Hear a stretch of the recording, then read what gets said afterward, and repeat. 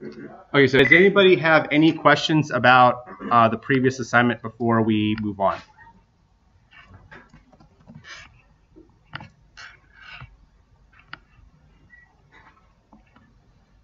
See, that's the other thing. When you come to questions with me at the last minute, it takes me a couple extra seconds to do this. So execution time. So in example 1.3 here, let me see if I can zoom in a little more.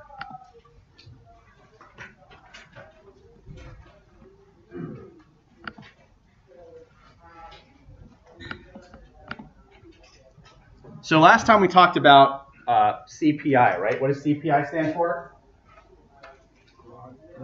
Cycles per instruction, right? Right. So it's okay. That's why I'm asking. We're going to make mistakes now instead of the exam, just like asking the questions now instead of doing something that gets you fired, right? So it's cycles per instruction. So the example is asking here, suppose we have two implementations of the same instruction, etc. Oh, I should say, I apologize, particularly to you two. I was not, I could have been handled that a little better. You know, it's great. So suppose we have two implementations of the same instruction set architecture. Computer A has a clock cycle time of 250 picoseconds. What is a pico? 12. Good. Very good. 10. Yep. 10. And a CPI of 2.0 for some program. Computer B has a clock cycle time of 500 picoseconds and a CPI of 1.2 for the same program. Which computer is faster and by how much? So this is where knowing ratios, knowing the equations can really help you out. I set up my solution here in a specific way for a specific reason. So we want to find out which computer is faster. So if I'm asking which computer is faster, what metric am I looking for?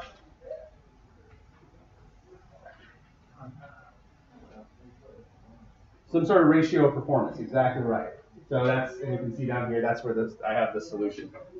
Man, I wish the screen was bigger. Oh well, I'll just live with it. You guys get a video anyway.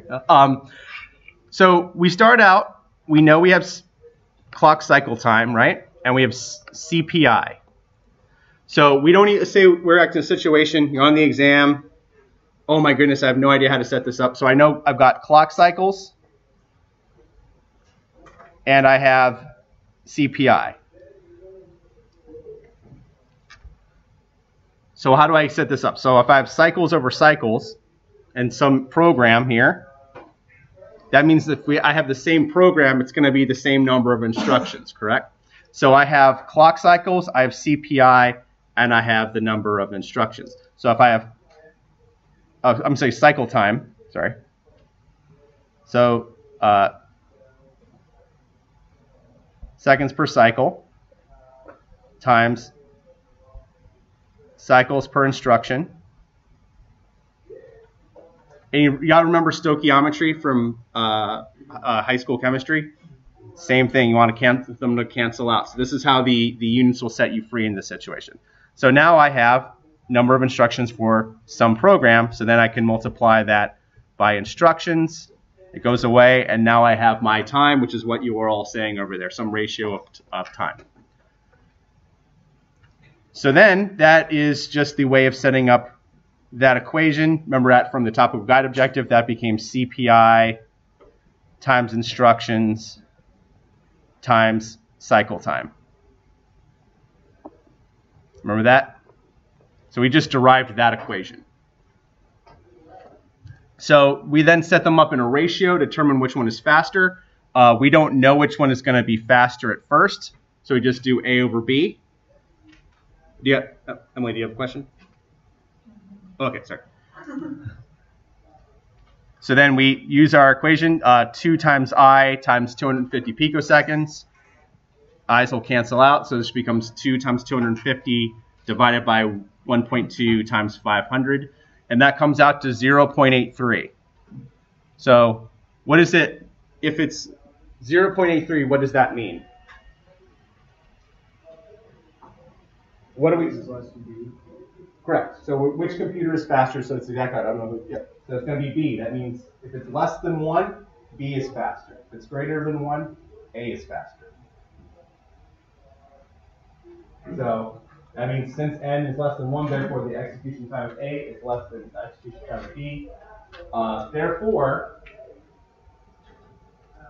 so that comes out to 500 seconds. So A is less than B, and the execution time of A is less than the execution time of B. Which one is faster? A, right? By a factor of, save screenshot, I do not want to do that. Does that make sense? I put it specifically in this way because this is the most confusing.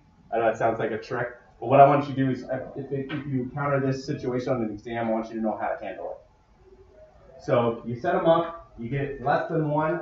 That means execution A is less than execution B, which means that A is the faster program.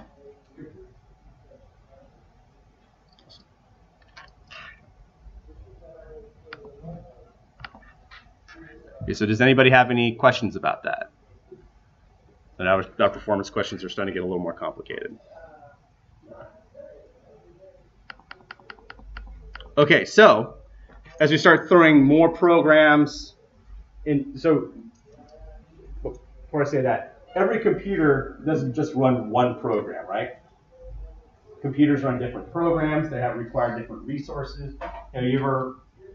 You have multiple apps on your phone. One runs really fast, one runs really slow, requires a lot of memory. Or if, let's say, you don't code it properly and you request a lot of load stores instead of accessing your local fast registers.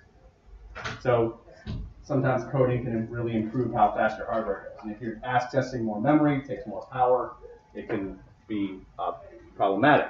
So what you want to do is you want to figure out how a specific program is affecting your overall computing performance. And we're going to learn about something later today called Amdahl's law, which is basically if you improve one aspect of the computer, it doesn't improve the whole computer by that same ratio. If you have 5 stages and you improve one stage by half, that doesn't mean the whole computer is improved by half, just that one stage. So the average cycles per instruction here is a unit that may be used when you have different performance metrics for different instruction types or different programs. And the average CPI is the summation. So TGO for 1.14 is this equation here. It's the summation of CPI times the instruction count. So if I have, and we'll go over this in example 1.4, so it's that CPI times that instruction count plus the next CPI times the instruction count plus the next CPI times the instruction count. And that's all divided by the total number of instructions, which is just the summation of each instruction count.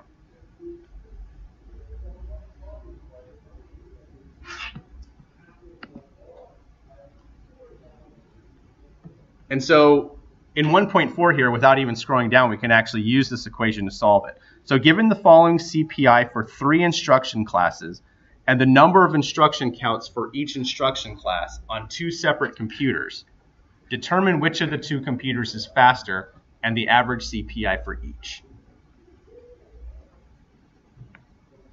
So in this case, I have 3 programs, A, B, and C.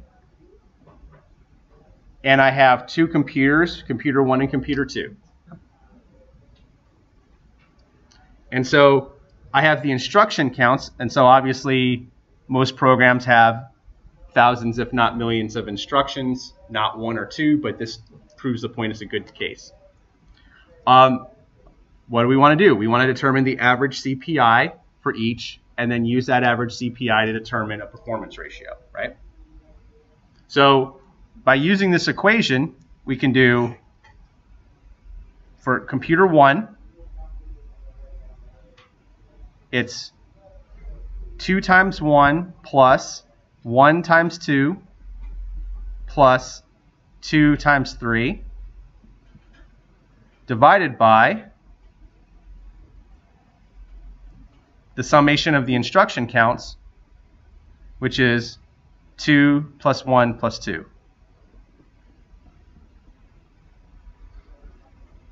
So that becomes 2 plus 2 plus 6 is 10 over 5, right? So that becomes 2.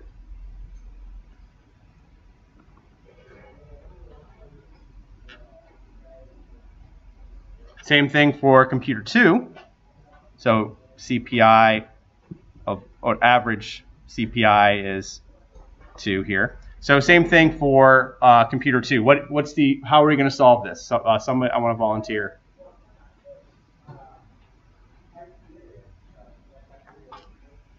I hear somebody mumbling the right answer in the back there.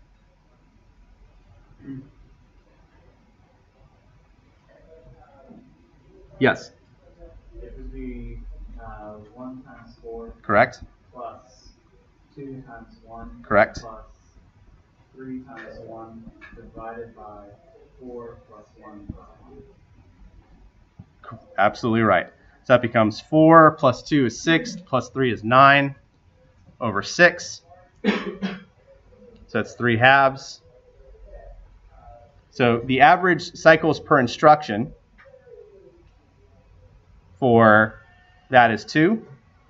And then the other one's going to be 3 halves. So which computer has the lower average cycles per instruction? Computer 2, right? So what that means, computer 2 is going to have the better performance.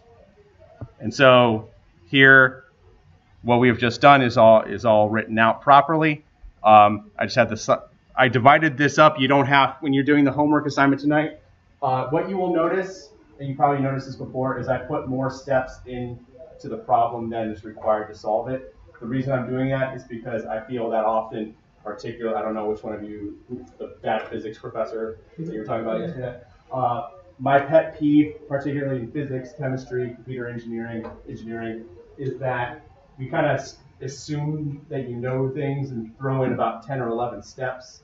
And you're like, wait a minute, how did you do that? And they go, of course you should know how to do that. And then you fail the exam and you're mad at the professor. So sometimes I'll add in extra steps here that you don't need to include. Writing this part out,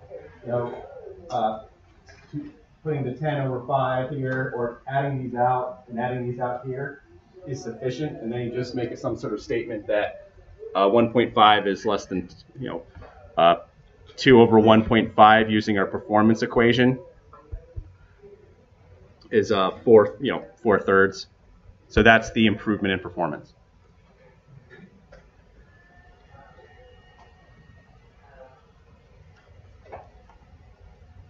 And so what we just came up with in this problem is something known as speed up.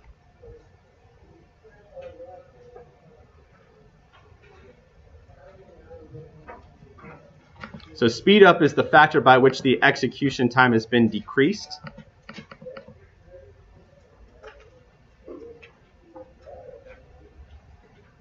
It's execution time old over execution time new, or performance new over performance old.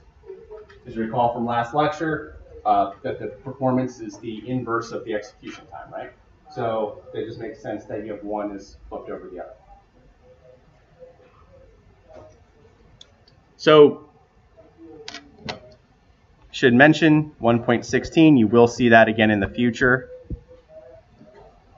This is a very important concept in computer science and computer engineering. Now, when I describe it and its importance, you're probably going to think, well, that's kind of common sense. But you'd be surprised how many people lose sight of this while designing a system. So Amdahl's law is finding the new execution time is equal to the affected portion that you just improved in the performance divided by the speed up plus the unaffected time.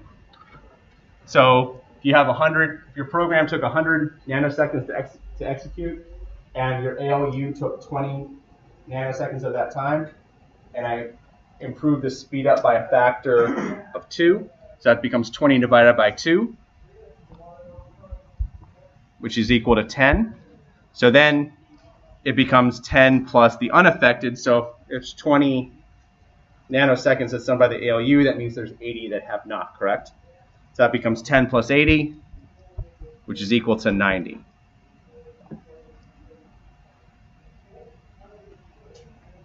So that's 1.16. It helps in finding the maximum expected improvement to the overall system performance when only part of the system is improved. So you saw in that little equation I just came up with there, it improved it by 10 nanoseconds, right? It did not improve it by 50 nanoseconds, right? I did not improve the whole system by half. People lose sight of that, especially when you're like working on a deadline. And you know, I know you've all worked on coding projects now, right? You ever do something, you troubleshoot this error, it takes you hours and hours, and you figure out it's just one stupid variable was put in the wrong place, and you're you know, people make silly mistakes. So, for example, your professor putting the same problem as 1.1 and 1.2 on the TGX, right? So we all make silly mistakes. So we want to reinforce better engineering principles. Amdahl's law states that you want to focus on improving certain parts. Make the common case fast, right? So you want to try to, the part that you think is going to consume the most, you want to try to reduce the throughput of that particular section.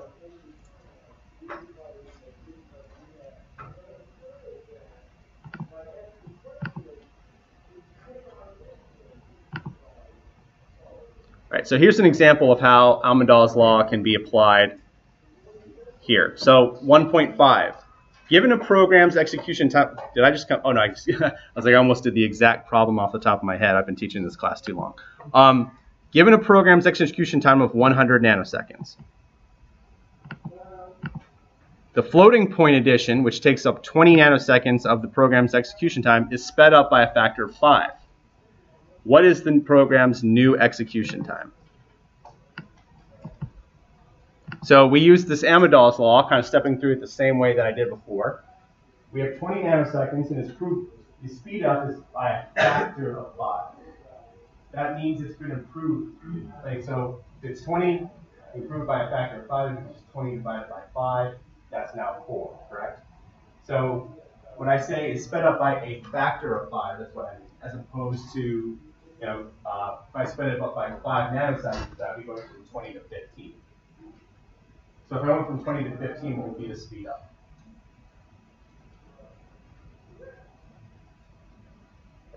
Right. 4/3, 25% both. You're improving it by a factor of 25%, or you're speeding it up by 4/3.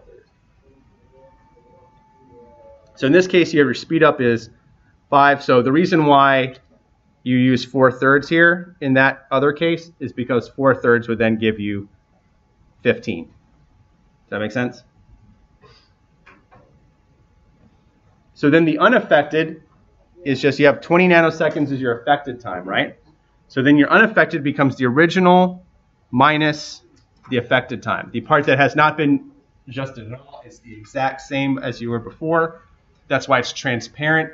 What's the term that you shouldn't use on an exam for computer? Do not use invisible. Making me happy. So that becomes 80. So you've reduced the 20 nanoseconds to 4.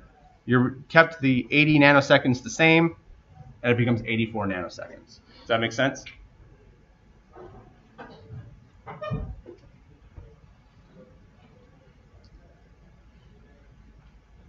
So the next problem is a little more of a complex version. You're combining CPU time, cycle time, and Amdahl's law.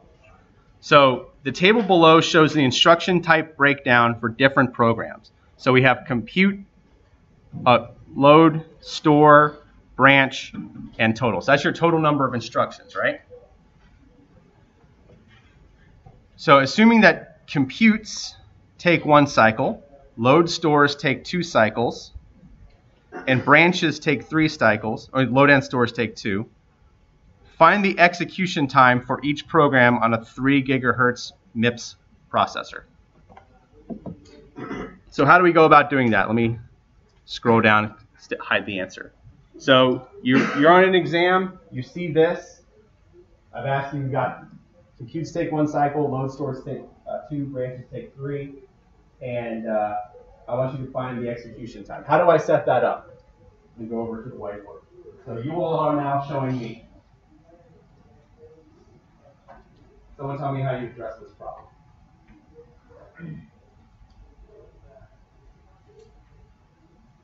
Here's the thing I would do on exams. I always break it down into given and what I'm trying to find.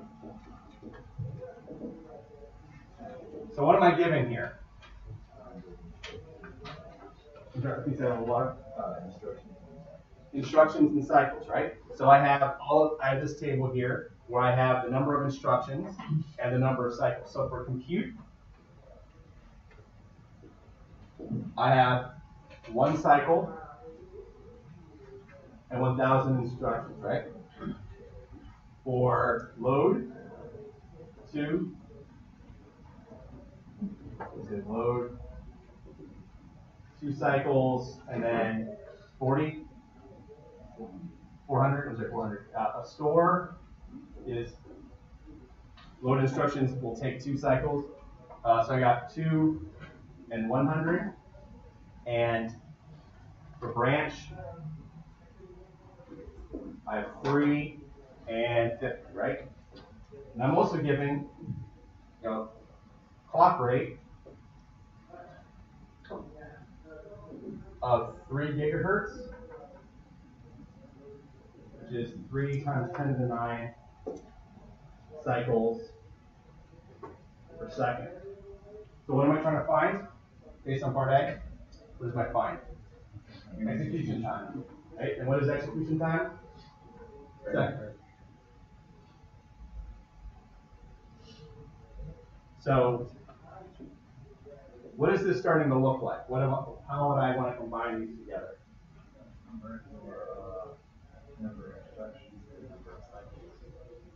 Okay, so I have cycles, I have instructions, and I have time. So if I'm setting this up, I want seconds equals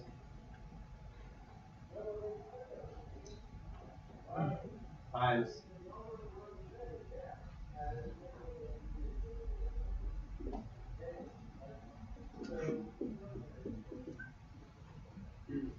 both, right?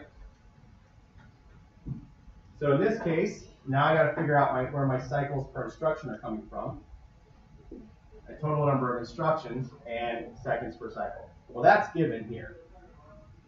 So the next thing I need to do is figure this part out, right? So I have cycle per instruction, cycles per instruction, cycles per instruction, cycles per instruction. And then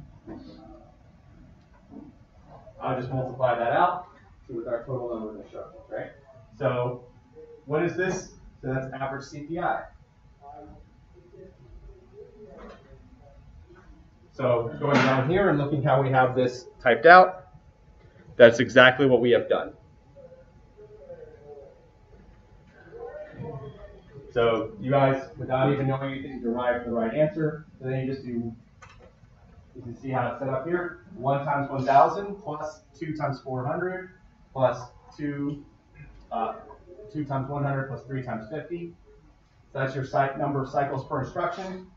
And then you have cycles per second, 3 gigahertz there. Okay. So now we have our CPU time, which is 2.15 times 10 to the negative 6 seconds.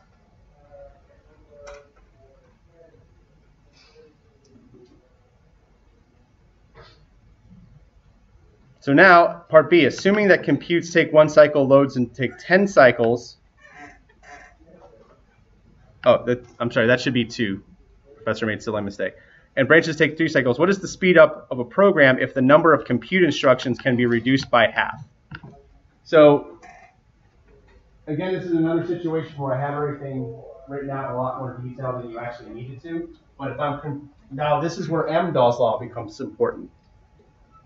What I actually do is when you're adding this up, what you can do is just say, all right, 1,000 divided by 2 becomes 500. So then you just add, if you have these summed up, you just subtract 500, divide it by the same 3 gigahertz, and then you get 1.650 times 10 to the negative 6, right? And then you just do your speed up, because here's asking, you do your given and find again, what is the speed up of a program? So speed up is 2.15, they're both 10 to the negative 6, so it's just 2.150 divided by 1.650, right?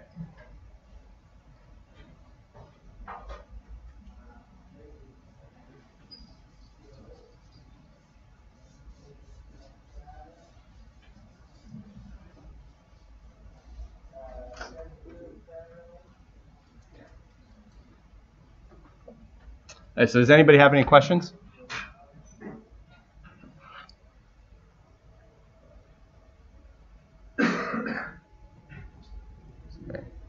I'll just. Yes.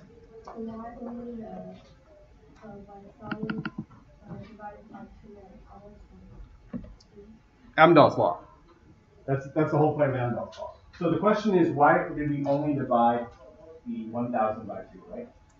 So the question is stated, assuming that computes take 1 cycle, load stores take 2, branches take 3. What is the speed up of the program if the number of compute instructions can be reduced by 1/2?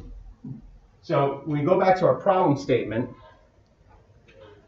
we see that this table has the number of instructions, right? Okay, you got it. Okay, so divide 1,000 by 2. Everything else we leave alone. So you will, on your first exam, you'll see a problem similar to this, where there's some sort of testing of your understanding of Amdahl's law. Yes. Did you say that 10 cycles is a mistake? Yes. It should be 2.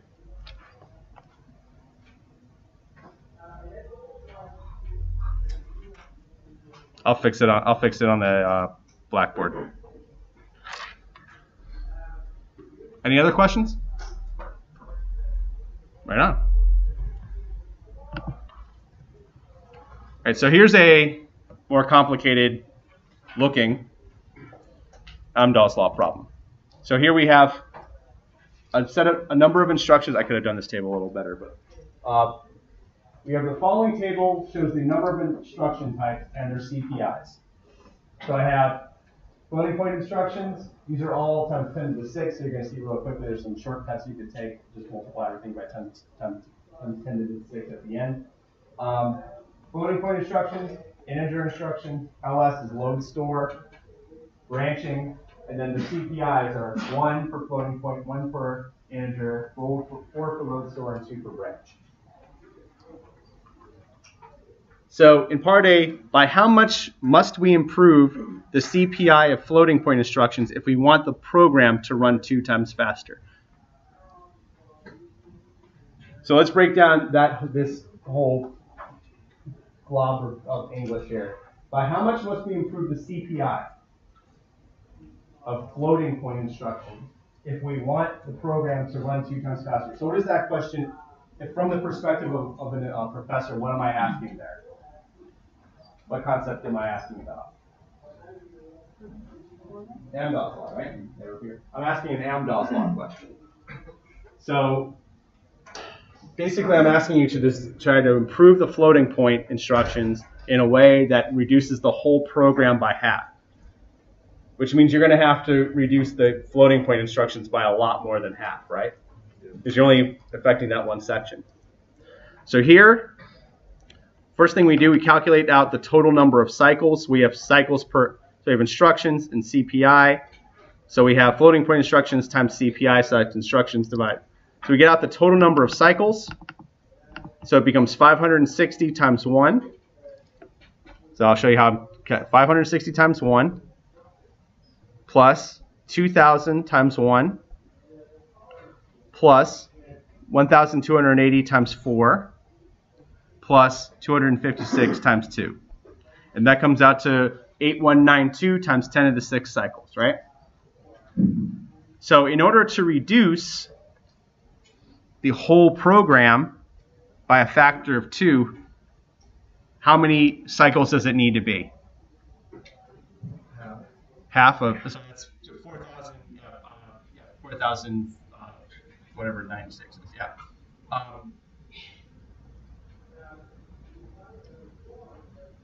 So how many cycles, though, do we, and the question is asking how much can we improve the floating point instruction. So if it's 8192 divided by 2, that's going to be 4,096. 4,096. Because of the carry the 1. So I need to reduce a total of 4,096 cycles out of this in order to reduce it. How many total cycles do I have for a floating point? 560. How many do I need to reduce it by? 4,000. So is that even possible? No. So that's Since we only have 560, then it's not possible. So this is where Amdahl's law becomes important. So let's say I am manager Shumakatelli, right? And I'm going, hey, I really want this computer to run faster. But I only want you to reduce these floating point instructions. So actually come back and go, okay, yeah, that's not possible. Yeah, we need to fix something else. What do you think would be the best, if you're looking at this and you're trying to do it, what do you think you would be aiming for? What would you be trying to reduce? Load stores, exactly right. Like, I got to figure out how to improve load stores. That's my best shot, right? So, in a framing of the question that's not coincidental, part B, how much will we reduce the CPI of load store instructions if we want the program to run 2 times faster? So here, you've done pretty much 90% of the math already, right? So we know it's 496. So we just figure out, what's this, 1,280 times 4? That becomes 5,120. And yep. So we have to figure out how much of that 5,120 needs to be reduced. There's 2 ways of solving this problem. You can either go 5120 minus 4096. Solve it that way. So that becomes the number of cycles, and then your speed up is just 5120 over 5120 minus 4096. So that's one way of solving that problem. And that equation there is just the more complicated way of doing it. So if you want to do it on your homework the way I mentioned it just there, that's the better way of doing it. But that gives you the same thing of 0.8 is your speed up, or 1 over 0.8 is your speed up. Or the way I have it phrased here, it must be reduced. So basically, you got to get rid of 80% of your cycles to pull that off.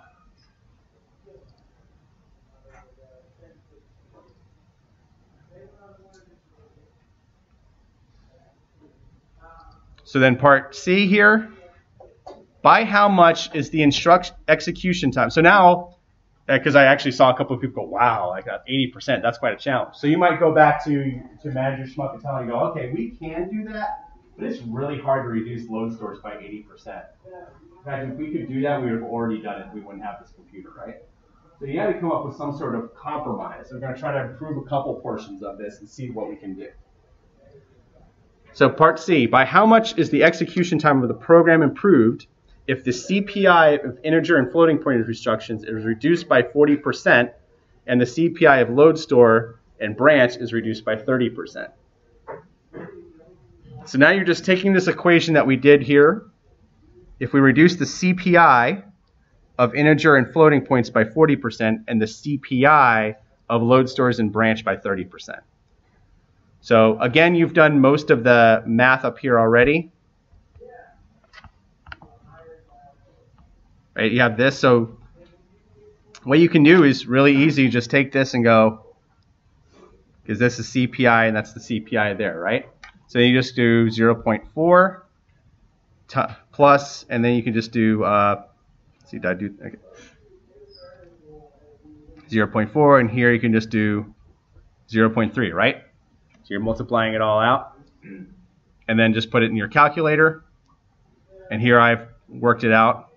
Here's 0.4, 0.4, 0.3, 0.3, and that reduces it down to 2,713.6 10 to the 6 cycles. And then just find the speed up. You just do that. So now I've reduced it by a factor of 3.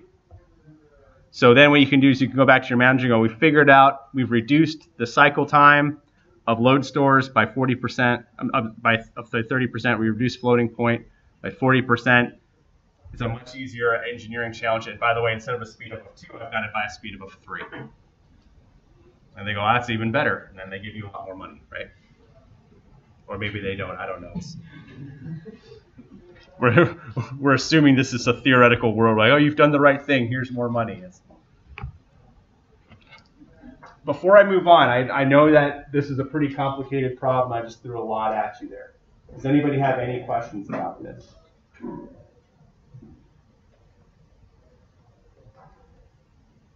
Okay. All right, so that's the end of section 1.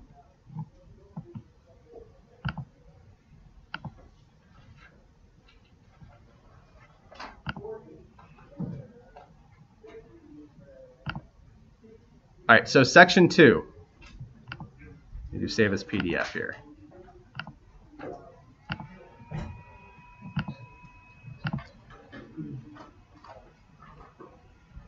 So now we're going to talk about computing arithmetic. So we are breaking down all of these different sections based on,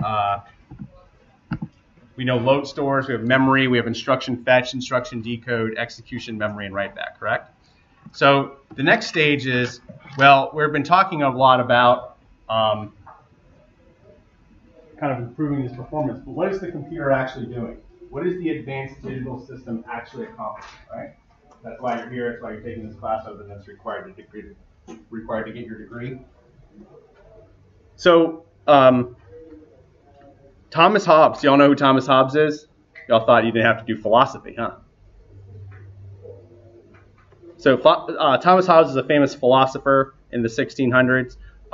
He kind of was talking about subtraction and multiplication as a way of actually, so this is kind of the first instance where people are talking about the idea of an arithmetic logic unit. Being able to do something that can do a lot of different mathematics in one aspect. This is well before computers. This is, slightly after the printing press. But, so he's talking about computation. It's either to collect the sum of many things that are added together, or to know what remains when a number thing is taken out of another. So he's alluding to multiplication and division here, right? And so what type of computer is MIPS? Yes, reduced instruction set computer, right? So instead of having a bigger arithmetic logic unit, we have to put in this divider. You can just do a set of subtractions to divide, right? Because that's the whole idea. You're doing 40 divided by 5, where you're just trying to figure out how many times you can subtract 5 from 40 until you run out. So that ends up being 8 times.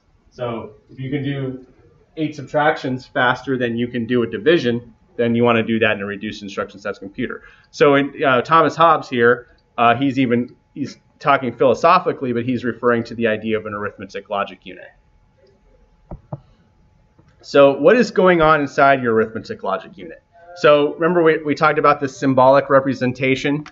So we have S1 and S2 are added together, and they are put into T1. So what we'll learn about later is S stands for saved registers and T stands for temporary registers.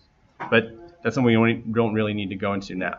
So we broke it down into the machine representation here. So this is the opcode. So we have 16 plus 1, so that's going to be S1. That's going to be S2. So temporary registers start at 8, so this binary is 8, so that's going to be, they made a mistake. It should be T0, but well, even the textbook makes silly mistakes, right? We were talking about all that before. So shift amount 0, and then this function amount corresponds to addition, right? So what's going on here? So the arithmetic logic unit can perform a number of different tasks. So you'd see some sort of control signal coming from the control unit and values coming from the register. So in this case, you have S1 and S2, right? Coming in. And your control unit is coming from here. And I'll describe how that works in a little later in this lecture. So then we do something in the arithmetic logic unit. That's what this whole section is. What's going on inside this box? And then we get registers out. So this is going to be your T1 output that we're going to eventually put back into the registers. And flags. So what we mean by flags is that there's certain types of overflow flags. We have one specific flag called a 0 flag, where it's going to be 0 if the values are not identical, and it's 1 if they are, or it's going to be 1 if the value on the output is 0.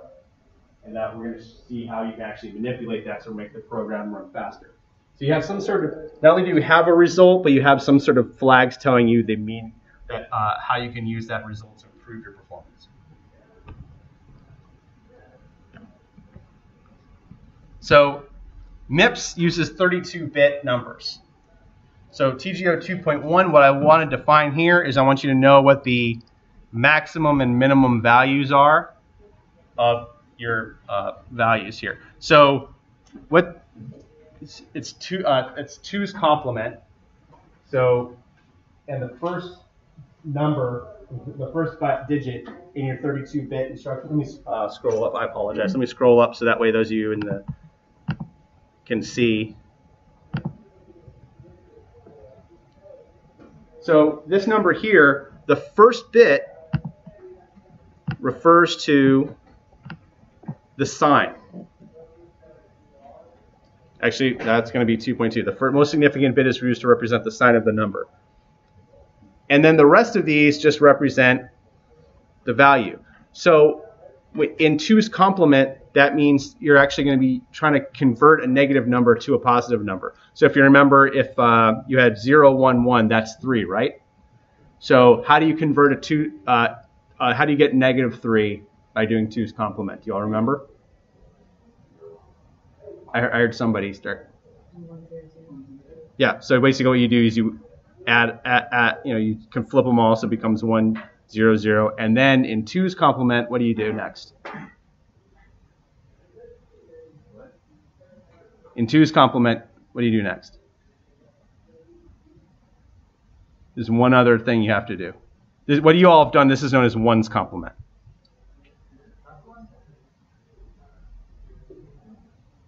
It's 2's complement. That's add 1. Yeah, so that becomes 1, 0, 1. I'll show you more examples of that later, right? So that's why this is all zeros and that's all ones, right? You see how that's the difference? So it's 231 minus 1, right? Because if we had another digit here, this would all be zeros, and that would be 2 to the 31.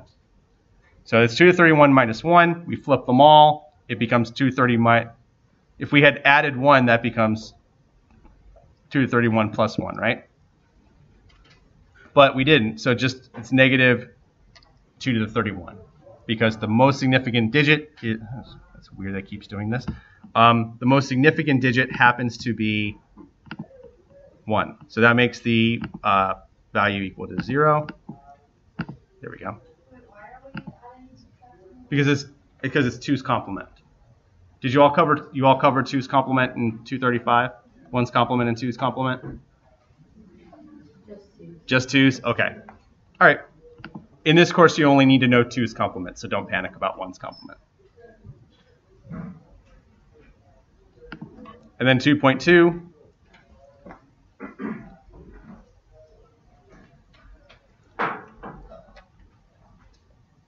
Is the most significant bit in MSS. So arithmetic operations are performed using 2's complement. So here, this is a 32-bit value, but here we can actually kind of just do the same thing using 5 bits here. So here we have 0, 0, 1, 1, 1. That's 7. So what is 6? 6 would normally be 0, 0, 1, 1, 0. You flip them all, it becomes 1, 1, 0, 0, 1. And then you add 1, so now it becomes 1, 1, 0, 1, 0, which is what we have there. Does that make sense? Flip them all, add 1, that's your 2's complement.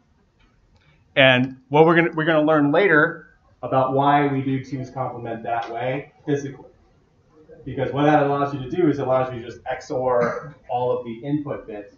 And the reason why you have to add 1 is because if you have some sort of carry bit, it makes everything work out that way. So the 2's complement was designed specifically to work physically with arithmetic logic units. So this is just a sample where we add everything up. If you notice, you have, if you actually add these together, and the way you do it, you get 1, 0, 1, 1, 0 is carries. This becomes 0, carries, carries, carries, carries all the way through. And then you add 7 and negative 6, and you get 1, right? Does that make sense? Somebody looks skeptical. Okay.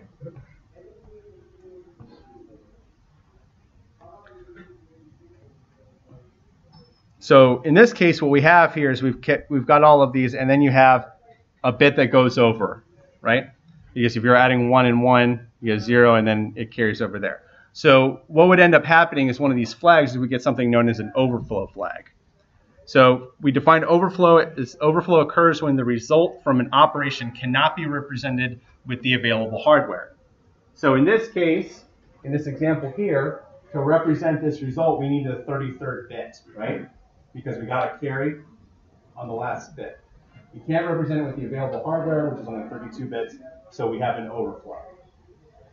So then you have an overflow bit flag. In that case, the overflow would go 1, it would say we have overflow, and so that way when you processing it throughout the rest of the MIPS data path, you actually know that you have overflow. So I had a little thing here about when overflow can and cannot occur. When you think about this for a split second, it actually makes sense. When adding operands with different signs, overflow cannot occur. Why is that?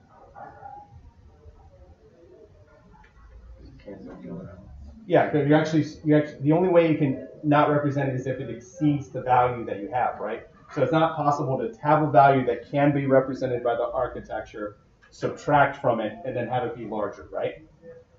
So same thing is subtracting two numbers of the same sign. So overflow is possible when adding operands of the same sign. So if you have 2 to the 32 plus 2 to the 32, it's going to be exceeded the side. And subtracting numbers with different signs. This is because when the numbers exceed 31 bits, the value of the 32nd bit becomes overwritten, changing the value of the sign. And so that's here we have 1's here, everything's fine. This is 1 from 2 to the 31st minus 1. So I have this value here. We subtract them, it goes down, so it's not possible to have overflow in that case.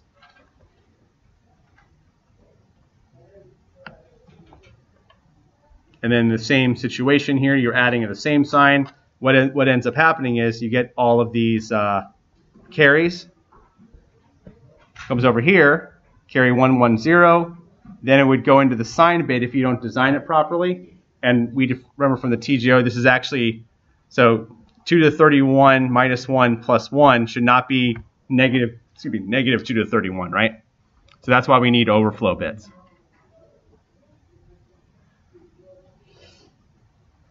So how do we actually regulate this? So the two terms, and I actually, in multiple interviews with Intel and MathWorks, which does MATLAB, both of them asked me the same question: differentiate between overflow and exception. So an exception is an unscheduled event that disrupts program flow. So you have something that happens where you can no longer guarantee that the processor is giving you the right answer. You have some sort of overflow, and we're going to learn about in section 4 about what happens if you have control hazards or data hazards. Any instance where you cannot guarantee that the processor is doing the right thing, that's where you need to have these exceptions. You need to stop, slow down. You know, the same thing if some friend who's doing something stupid, you gotta go, you're crossing lines, man, don't go that way. Same thing, that's what the exception is doing. So add immediate. Okay, so let me describe the difference between add and add immediate real quick here. Probably we'll go into a lot more detail in the next section. So you have A equals B plus C. So representing this, we can use the values from two registers, correct? Store them in a result and put them into another register. So that's known as an add instruction. An immediate value is what happens if we say A equals B plus 5. You can't just have a register for that, right? So reduce instructions at computer, because then you have to have a register that represents all 2 to the 32 possible combinations. You have 2 to 32, each one's 32 bits. Suddenly your computer is, we're going back to the same size as the room before, right? Can't possibly have that much. So what we do instead we have an immediate type instruction where the last 16 bits coming from our instruction fetch just represent 5, and then the rest of these are 0. So if we did a equals b minus 5, we just do our 2's complement, we flip everything, add 1, and then we have our negative 5. So then we can just do add, and then have the compiler, since we're a compiler-driven encoding of the micro engine, do 2's complement here, so we can reduce the size of the controller, so we don't need an add immediate instruction, and a subtraction immediate instruction. And you'll notice this if you go in your textbook and look at the MIP screen sheet at the types of instructions, that we have an add immediate, add I, but we do not have a subtract immediate. Does that make sense?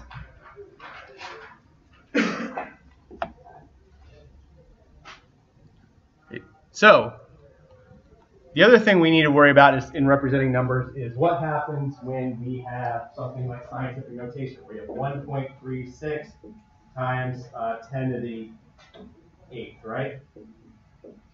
Remember that? So we need to do the same thing, but in binary. So we also need to be able to represent positive and negative numbers.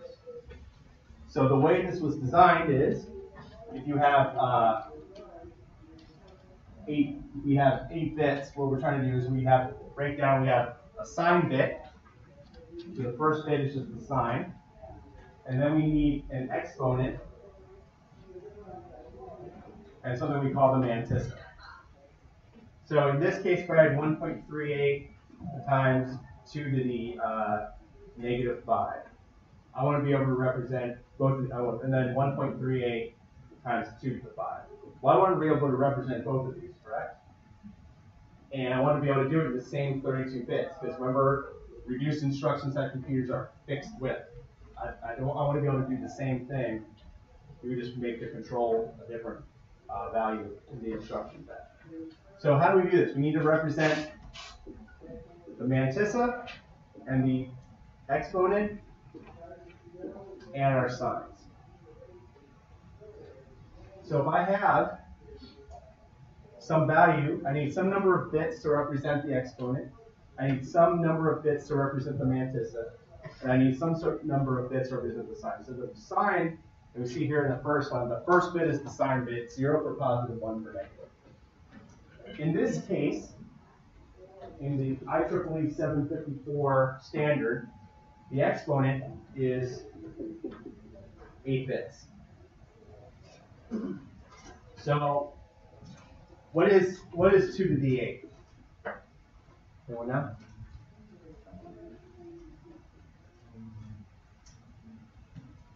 I heard someone mumble it. 256, right? So I can use those 8 bits to represent a total of 256 exponents, right? So I want to have positive and negative values, right? So I have some sort of, and as well as 2 to the 0, right? Because 2 to the 0 is 1. So then, now we're down to 255, and I want to have some sort of number over here and some sort of number on the opposite side. 255 is an odd number, so we're going to have 128 and 127, right? So then, we have 128 positive, 127 negative. So basically what we have derived here is that in order to represent negative exponents, we want to be able to take the value that's in the exponent and subtract 127. So if it's 0, it becomes 0 minus 127, and that becomes our exponent value, right? So if we have 255, meaning it's all ones, we subtract 127, and our exponent is positive 128, correct? So that is how we came up with E minus 127. I say we as though I was on the committee for this. How they did. So that means we have a sign bit and we have an exponent bit. So then the next 8 bits are the next 23 bits are the mantissa. So that means we somehow represent this value. So what we do is we shift the exponent to the point where the first bit of the mantissa It's going to be 1 point something here, right? This value is the mantissa. So if it's all zeros, it's going to be 1.0 times whatever your exponent is, right? So that's why the equation says here 1 plus the mantissa. So if I gave you something like this, let me just go over this screen so that way you can all see it on your review. So we'll go over a couple problems here in a second. So if I had 1, 0, 0, 0, 0, 0, 0, 1, and then 1, 0, 1, 0. And then the rest of these are 0. So how do we actually figure out what this number means? So here, this is just 1. So this is e minus 127. So that becomes negative 126, right? We have our sign bit is 1, so therefore we're going to have negative 1. And then 1, 0, 1, 0. This is a decimal point. So this is 2 to the negative 1, right? Plus 2 to the negative 3. So that becomes 0.5 plus 0.125. So that becomes 0.625. And then taking that and putting this into our equation, it becomes 1.0625 times negative 1 times 2 to the negative 126, right?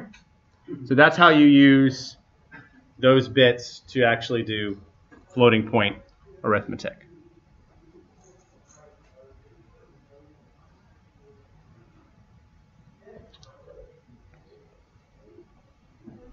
All right, so the example question here, we're going to be going over this IEEE 754 again. How do we represent the numbers in an advanced digital system? So here we have A and B. We have negative 1. We have all 1s here and all 0s. So without looking at the solutions,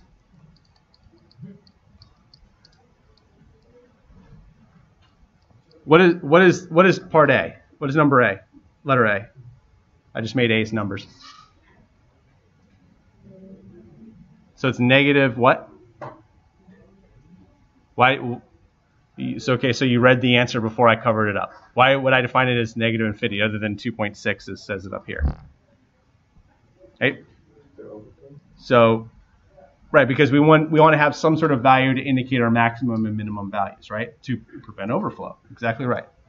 So here we have 2.6 saying it's negative infinity. So what the actual value here is negative 1 times 1 plus 0.0 times 2 to the 255 minus 127, which is equal to negative 2 to the 128, right? And so we have defined that in the system as negative infinity. So for part B, we have 0, so that means it's a positive number. So what is this value? So you have 128 plus 5, right? So that becomes 133. Then it's 2 to the 133 minus 127, which is now 2 to the 6. And our mantissa is 0101. On an exam, I will never put any number past these first 4 bits. If you can do it past the first 4 bits, you've demonstrated knowledge. Anything more is just superfluous and taking away from other problems. So in this case, 0101. So this is going to be 1 point, and then we add that up. So what is 0101? What is that in binary? To convert from binary to decimal, what is that actual value? Someone give a crack at it. 0.0101 base 2 is what in base 10?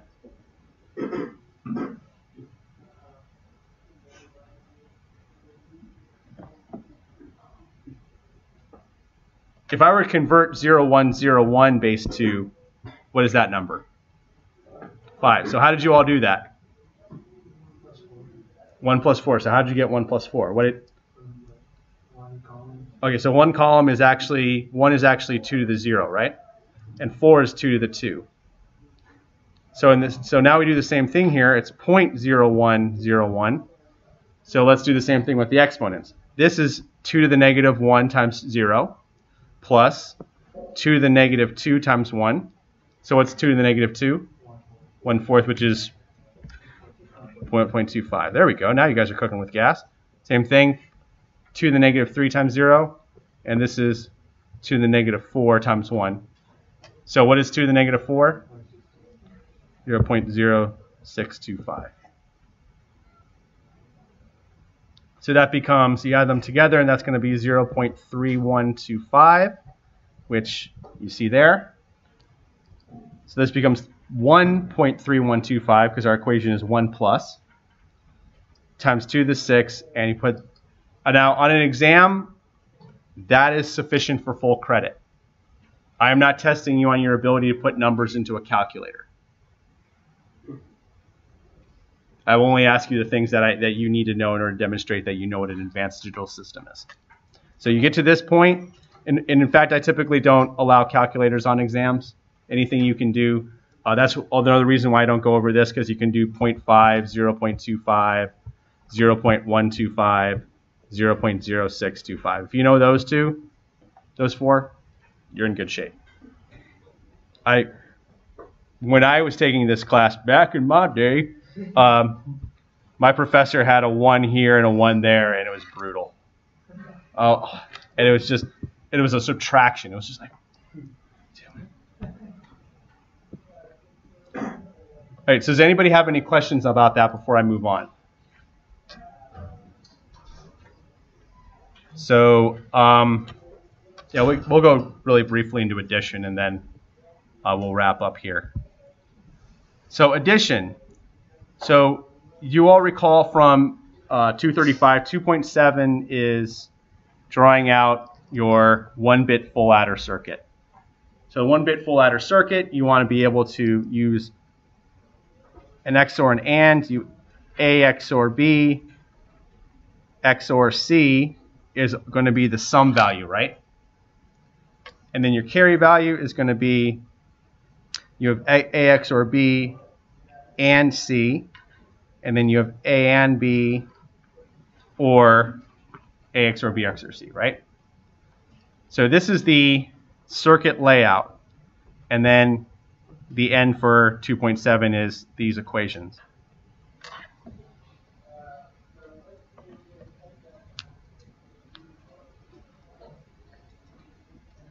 So what we want to be able to do in order to go from LSI, small scale integration, this is a medium scale integration circuit, and you want to eventually build up to a very large scale integrated circuit. That's your advanced tool system. So now you design them in blocks. In the second portion of this course, when we start doing the keying stuff, you're going to be learning about Verilog and VHDL, which you actually write code to represent the hardware. You would write a structure here to describe the adder, and then you would just call the adder again, instead of we have to constantly call the AND gates and OR gates over and over again, and then let the tool do that for you. So the reason why this is important is because we want to understand how 2's complement works and why we ultimately did it this way. So in order to physically implement 2's complement, you invert all the values in B. So in this case, you recall B is your input here, your second input. So it would be A minus B. So you want to invert all of the values of B first. And that gives you function of A plus the inversion of B. So what logic gate could I use to always invert a value? So I have a value B here, and I need to get B bar on the output. Okay, so that's the NOT gate. But let's say I want to control it. I want to say if a value is 0, I just pass B here. But if it's 1, I want to get B bar. So the way I initially phrased the question, you're correct. But how would I actually do this? It would be B input B bar. So the logic would be 0, 0, 0, 0, 1 0 0 1 1 1 0 0 1 0 1 1 1 0. Do you recognize that combination of input and output? What is that logic structure? Exclusive OR gate. Very good. So if I have B and I put a 1 on the input of an XOR gate, I will always get B bar. So I would have some sort of control signal that would tell me, so I'd have control in there, and there would be B XOR control would determine whether or not you're adding or subtracting. So the first thing first is you are doing A plus B bar, and then to obtain 2's complement, we're going to add 1. So we have some sort of carry in. So we'd have Cn, and that would be the carry in, but here's the thing, it's also 1 as the inversion, and if we're doing 0, then we're not actually going to invert as well. So therefore, by using the initial carry as a 1 instead of a 0, you get A plus B bar plus 1, which is equal to A minus B.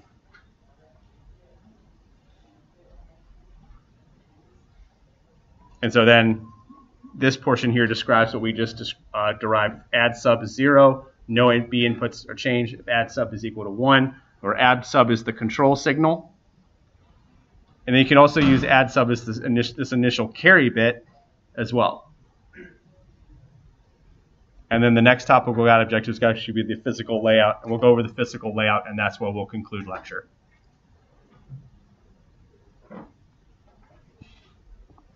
And that is, oh, it actually comes out better on the screen than it comes out here. All right, so here we have this add sub value, right, as our input.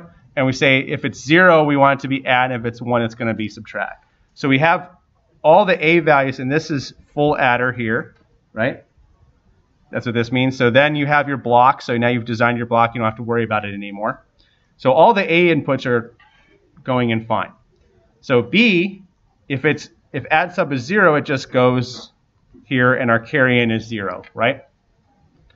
If this is 1, then not only do we invert the value at each XOR gate, so we have B bar, B bar, B bar, and B bar, but by actually splitting it and having it as the carry in, then we add 1 to obtain our 2's complement.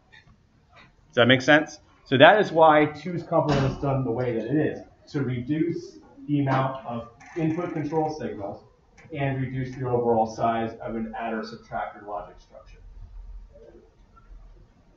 So on that note, it's going to be TGO is at 1.13 was where we started, right? Because went through 2.9, and then the previous example was what?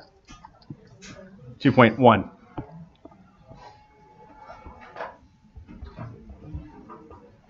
(1.13) through 2.9.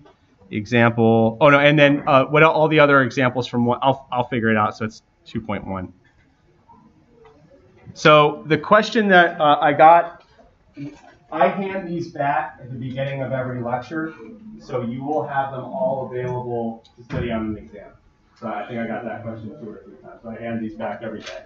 And that's ultimately how I'll learn all your names, is I'll be handing these back every day, and so that's something I'll know who you are, as opposed to just, yeah, you. Yes? Do you have a color ink, please? I do not, as long as it's something I can read. Don't use a highlighter, because all you're doing is telling me that you think certain parts of the paper are more important. Does anybody have any questions about either how the homework policy or what we covered today? Like everyone's like just